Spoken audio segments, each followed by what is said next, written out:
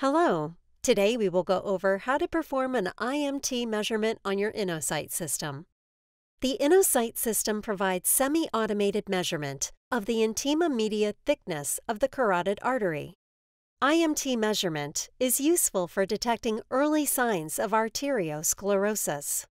To begin the automated IMT measurement, tap on the IMT button to launch the first point.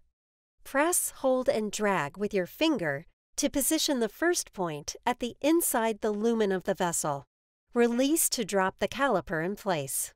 Press, hold, and drag with your finger to place the second caliper point to create an ROI, which covers the region of area to measure the IMT. Once the ROI is in place, release your touch.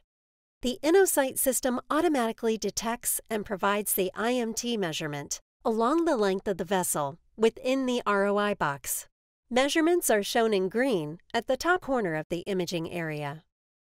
Thank you for watching this video on how to perform an IMT measurement on your InnoSight system.